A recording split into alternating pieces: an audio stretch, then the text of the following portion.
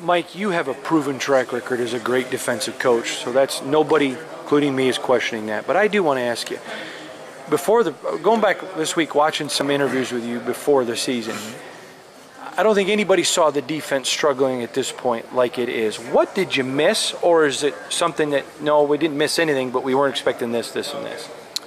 No, you know, when asked about the returning defense before the year, I think one of the things I talked about was people didn't understand the value of some of the guys that weren't listed as starters, like John Reschke and Morrissey and Bulla and Grayson Miller, and those are a bunch of guys that were they were leaders for us. They were leaders for us and helped make sure everything was always going in the right direction, as Coach D would say like this.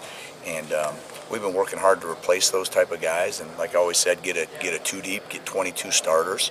And it's been a battle. There's no doubt about it. It's been a battle. And we've had some guys out there on the field that have been in positions that they hadn't been before. And honestly, we need to handle them better. So with the biggest issue, because I want to make sure I hear you correct, is it depth? I think it's depth, and I think it's depth of experience, depth of leadership. Okay. Not just playing time. Not just playing time depth, but the number of guys within each position room that have been on the field, have been there, have been Spartans for a number of years, and can show the younger guys how it is. Does some of that rub off in terms of the extra snaps that the veterans had to take to kind of wear them down later in games and longer they play? Yeah, big thing we're working on right now is we got to understand, hey, the first 11 guys on the field, most of those guys are the same guys. And there's absolutely no reason we shouldn't believe in ourselves as dominant from snap number 1 to snap number 75 or what it is. And right now, when something hits in the wrong direction, all of a sudden there's a little bit of a head down type of mentality that we shouldn't have. Because, be honest, you can go back and look at last year's film and we did some stupid things and gave up some plays. And the thing about it was our guys truly believed that was a fluke. They believed it was a fluke. And that's the way it has to be. You can't ever have the mentality, oh my goodness, here we go, type of thing. You can't play ball that way. We're too good of players for that.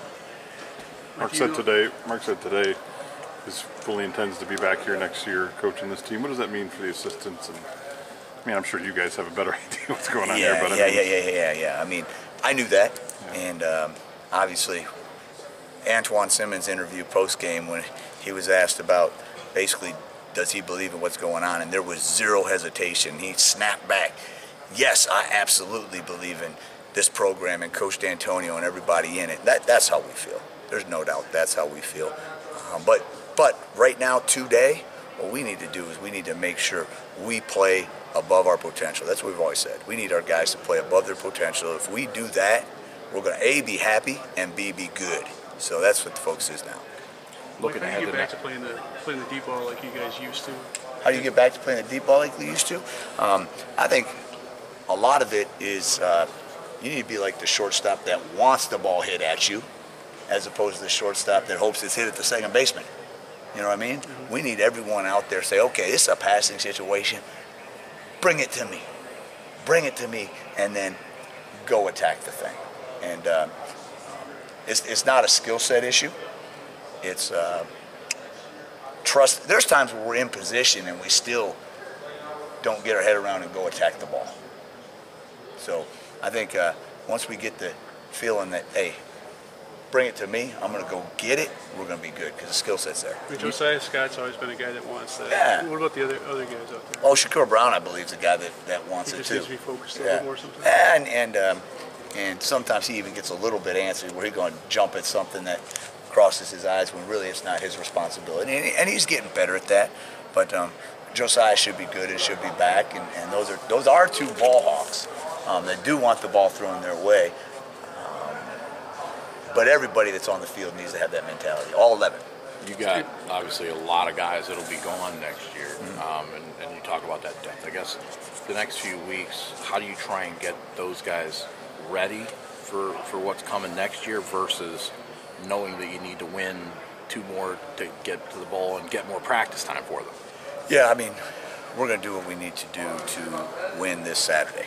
And yeah, you want to get as many people experience as you can. That's always the case. But that won't be something that we're thinking about. We need to get so-and-so on the field to get experience before next year. We need to win this ball game. But I'll also say this. we do feel like we got some young talent that they also know they have to scratch and claw to get good enough to be where we've been.